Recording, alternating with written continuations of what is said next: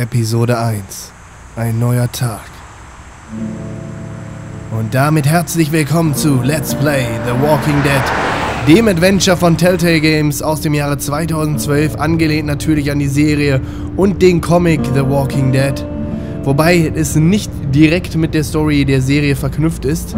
Wir erleben hier eine eigene Geschichte und lasst euch nicht vom Comic-Look abschrecken, das Spiel hat wirklich Tiefgang.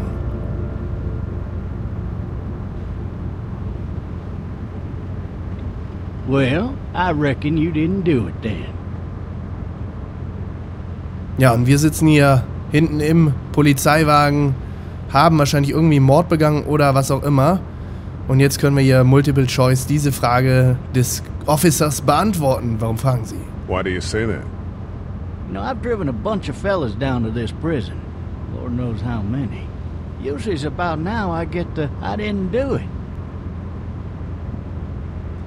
Und was haben Sie geantwortet? And what do you say? I say, yep, I know you didn't. Super. Ja, und auf jeden Fall, wir wissen noch nicht genau, was los ist.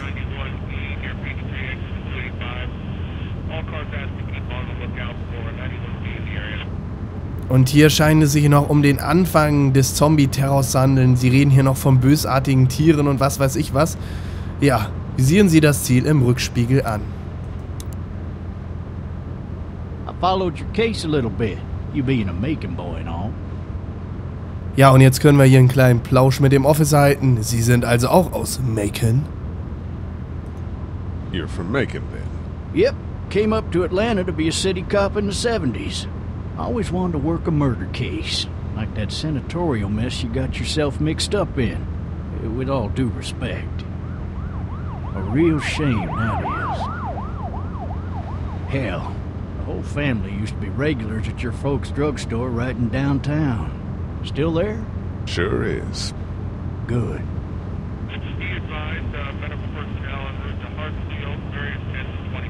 Der Anfang jetzt übrigens für die Leute, die sich vielleicht wundern, ist jetzt noch recht easy, aber das wird sich hier ändern. I got a nephew up at UGA. You teach there long? Going on my 6th year. You meet your wife in Athens? You want to know how I see it? Klar doch. Sure.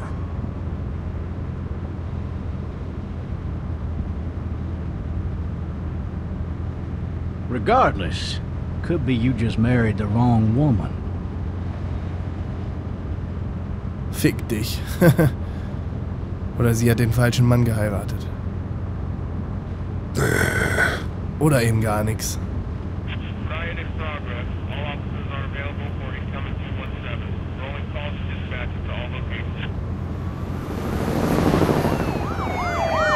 Und keiner weiß noch so recht, was wirklich los ist im Moment, aber das wird sich ändern. Und ich weiß es natürlich schon, weil ich kenne die Serie und einige von euch bestimmt auch. I'm driving this man once. He was the worst one. He wouldn't stop going on about how he didn't do it. He was an older fella, big soft eyes behind a pair of smart folk glasses. And he just wailing back there. Says it wasn't him. Crying and snotting all over right where you're sitting. All officers are available for incoming 217.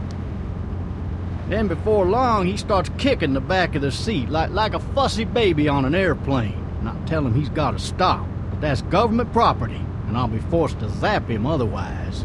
So he stops, and having exhausted all his options, he starts crying out for his mama. Mama, it's all a big mistake. It wasn't me. Wahnsinn. Vielleicht war er unschuldig.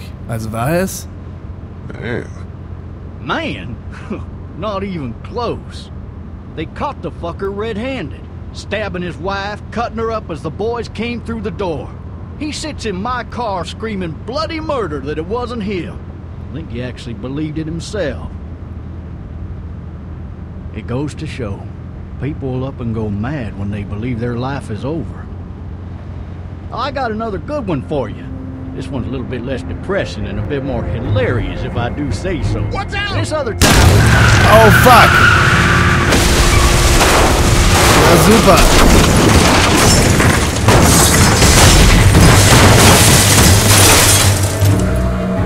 Und der hatte sich nicht angeschnallt, der Cop. Oh Mann, oh Mann, oh Mann. Da geht's auch schon los.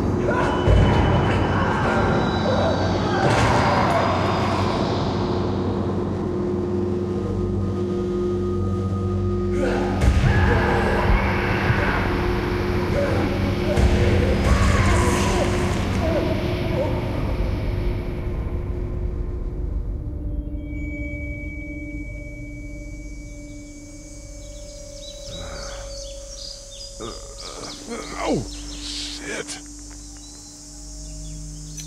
Thirsty. Ah, fuck, my leg.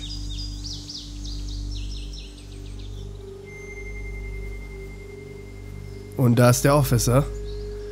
Ja, und diese Übersetzung ist übrigens von schote.bis. Die ist eine User-Übersetzung. Das Spiel ist sonst nicht in Deutsch, aber die habe ich halt eingebunden, damit ihr da ein bisschen was sehen könnt. Beziehungsweise alles versteht. So, und da ist der Officer. Der sieht nicht mehr fresh aus, der Bursche. Hey! Hey, officer! Are you alright? I'm still cuffed back here!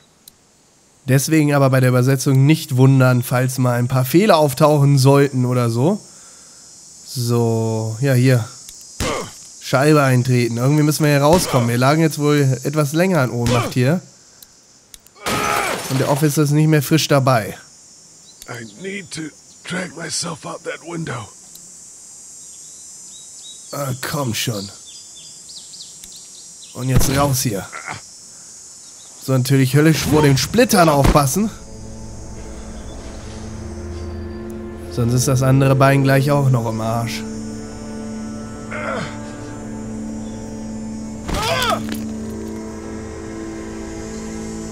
So viel dazu.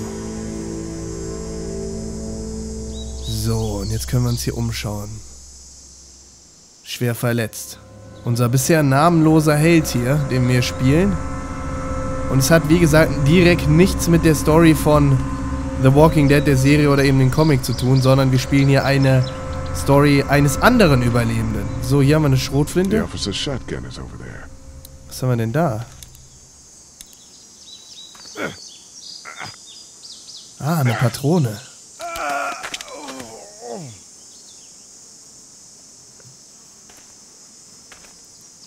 Ja, und das ähnelt doch durchaus Heavy Rain so ein bisschen, von der Aufmachung her. Ist ein bisschen auch so ein interaktiver Spielfilm, halt schon Adventure. Officer? God damn. Oh Mann. Hat ein Schlüsselchen dabei und das dürfte doch genau für unsere Handschellen gehen. Shit. Ah, super. Üble Gesichtsfarbe, der Officer. Ich glaube, der hat sich eben auch schon mit ein paar Zombies angelegt. Und ich bin ja ein riesen Fan der Serie The Walking Dead. Hab mittlerweile alle Folgen bis zur 3. Staffel Mitte gesehen, die zum Zeitpunkt der Aufnahme. Bis dahin ist es erst rausgekommen. Ah, und ich freue mich schon auf die nächsten Episoden. Officer. Wow! Alter. Holy shit! Gott. What in the hell? Die Schrotwinde. Get away from me! Schnell.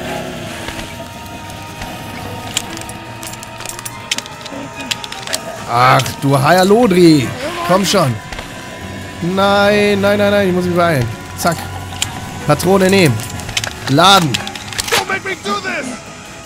Officer, wir können doch über alles reden hier. Scheinbar nicht. Immer schön aufs Gehirn feuern bei den Zombies in The Walking Dead. Sonst gehen die Typen nicht drauf. Man. His skin's all rotten and he smells like shit. What the hell is this? Ja, und es spielt halt alles zu Beginn dieser Zombie-Geschichte. Dead? Hey! Are you dead? Also ich würde mal sagen schon. Schauen wir uns jetzt mal hier näher um. Schöner Wald übrigens eigentlich, ne? Wenn jetzt hier nicht gerade Zombies... Da hinten, was ist das denn? Eine mysteriöse Figur, das ist so ein kleines Mädchen, oder? Help! Go get someone! There's been a shooting!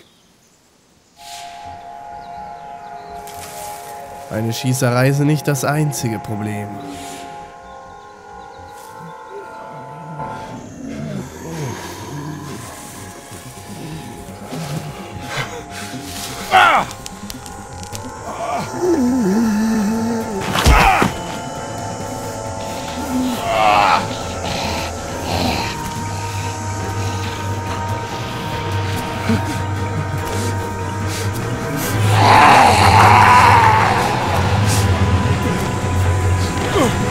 Alter! Jetzt wird's aber Zeit hier.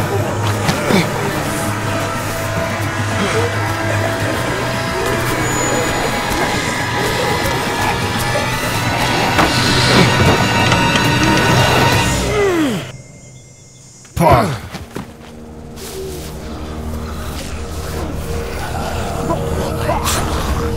Die Burschen haben ganz schöne Schweißfüße. Oh Mann, oh Mann.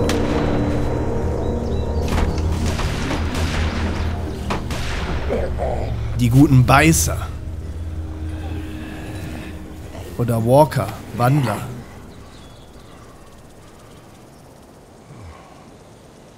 Den hat jemand ins Gehirn geschissen. Sagt man so. So. Hello? Anybody? Ja, jetzt sind wir hier im schönen Garten gelandet. Schöner Garten eigentlich, aber hier mit den Zombie-Plage ist es natürlich nicht schöner. Und ihr seht schon, langsam aber sicher werden es immer mehr Zombies. No ladder. I'm not getting up there anyway. This leg the way it is. Vielleicht ist da das Mädchen drinne. Anybody up there? Ah, scheint nicht so. Help! I'd fill one of those teacups with some bourbon if I could. Ja, ein guter Tropfen Milch, ein guter Bourbon. Das hilft uns jetzt auch nicht weiter. Wir müssen uns jetzt irgendwie umschauen und uns verarzten, das ist immer wichtig. Die Shotgun hätte ich ja mitgenommen an seiner Stelle. Just go for a dip. Ja, der Pool, der ist zu. Und wir gucken uns jetzt hier mal in der Umgebung um. Ihr habt schon einen kleinen Einblick jetzt bekommen in das Spiel. Somebody! Yell if you can hear me! Maybe I should just check inside the house through the glass door before wandering out into the neighborhood. Das ist kein schlechter Plan. Ja, ihr seht schon, die Autos da drüben sehen auch nicht mehr so fresh aus. Hier scheint der Zombie-Terror schon zugeschlagen zu haben. Und wir müssen kämpfen ums nackte Überleben. I wonder if anybody's home. Vielleicht finden wir hier was. Hello? Anybody home? I need a little help. Ah, da machen wir doch mal auf.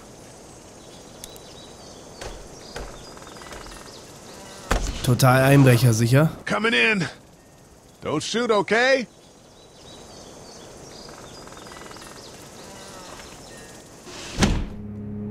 Ah! Shit. Hello? I'm not an intruder. Or one of them. Oh, These people may need more help than I do. das sehe ich auch so. Das war bestimmt kein englisches Steak, also blutig gebraten. Jesus. Alter, das heißt, hier sind vielleicht Zombies im Haus. Und sie haben Kinder. Einhorn. Oh. Das letzte Einhorn, was gemalt wurde. Oh, Alter, bist du ein Hallodri, ey. Vollidiot.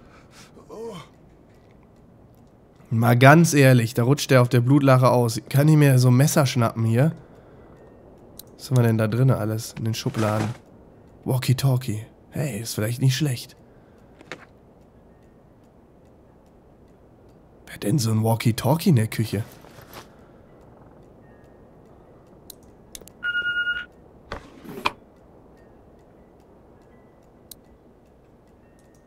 This place has been ransacked. Just about anything worthwhile is gone. Oh, das ist das Walkie, das haben sie liegen gelassen. Marsh House. That's a Savannah area code. But that's the type of note you'd leave a babysitter. Ja, irgendwas müssen wir ja doch noch drin finden. Verbandszeug wäre auch nicht schlecht für unser Bein. Ah. Alles wasteless. Unnützer Kram. Oh. Was piepst da? What's that beeping? Ja, was ist das?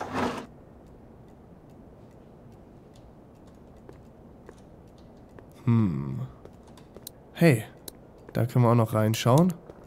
Immer schön alles unter die Lupe nehmen, nicht, dass ich hier irgendwas übersehe. Ah, ein bisschen Wasser trinken ist mal gut, ja genau. Durstig ist er ja schon seit dem Auto. Ich würde mal interessieren, wie unser Held heißt hier. Willst du nicht nochmal auf der Lache ausrutschen, Alter?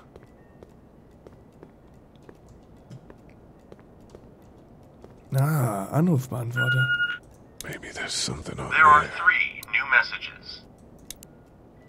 3 new messages. Message 1, left at 5:43 p.m. Hey, Sandra. This is Diana. We're still in Savannah. Ed had a little incident with some crazy guy near the hotel, so we had to get him back to the ER and have it checked out. Anyway, he's not feeling well enough to drive back tonight, so we're staying an extra day. Thanks so much for looking after Clementine, and I promise we'll be back in time before your spring break. Message 2, left at 11:19 p.m. Oh my god, finally. I don't know if you tried to reach us. All the calls are getting dropped. They're not letting us leave and aren't telling us anything about Atlanta. Please, please, just leave the city and take Clementine with you back to Murrieta. I've got to get back to the hospital. Please let me know that you're safe. Message 3, left at 6:51 a.m. Clementine, baby. If you can hear this, call the police. That's 911. We love you. We love you. We love you.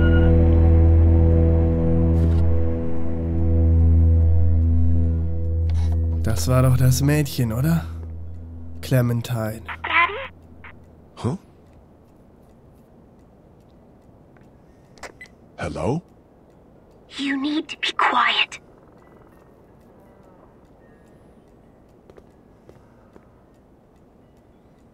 Ich bin kein Monster. Wer spricht da? Geht es dir gut? Are you okay? I'm okay. They tried to get me, but I'm hiding until my parents come home.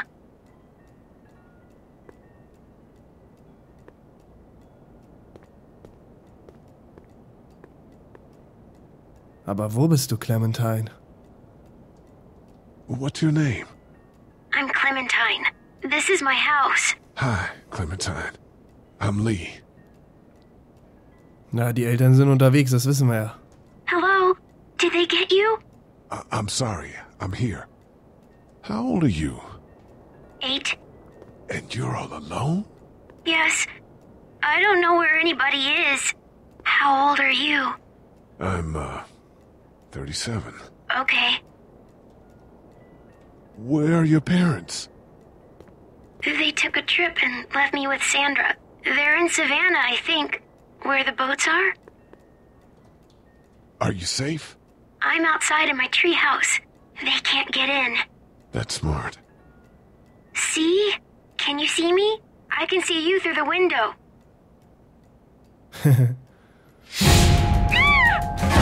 Ach du Scheiße! Ach du Kacke! Oh, fuck you!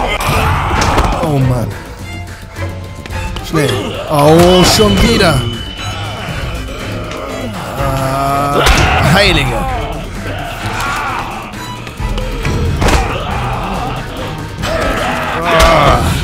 Kleines Bastardvieh. Schön auf den Schädel. Lass meinen Fuß in Ruhe. Clementine. Schnapp dir den Hammer und hau drauf. Oh, Scheiße.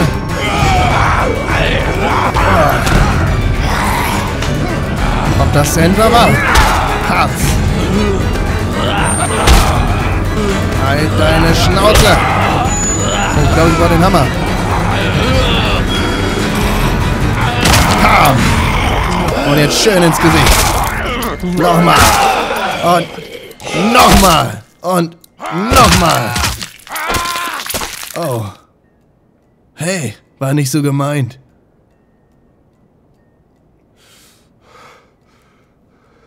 Man.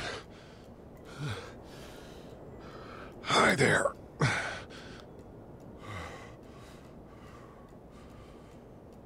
Did you kill it? Ja, wir haben es umgebracht. Ich weiß nicht, ich vermute es. Yes. It's okay. I think she was a monster. I think so too. You've been all by yourself through this? Yeah, I want my parents to come home now. I think that might be a little while, you know? Oh. Look, I don't know what happened, but I'll look after you until then. What should we do now? Nach Hilfe Ausschau halten, bevor es dunkel wird. Hier abhauen, sobald die Sonne untergegangen ist. Tja, liebe Freunde, das sehen wir dann in der nächsten Folge von The Walking Dead. Bis dahin.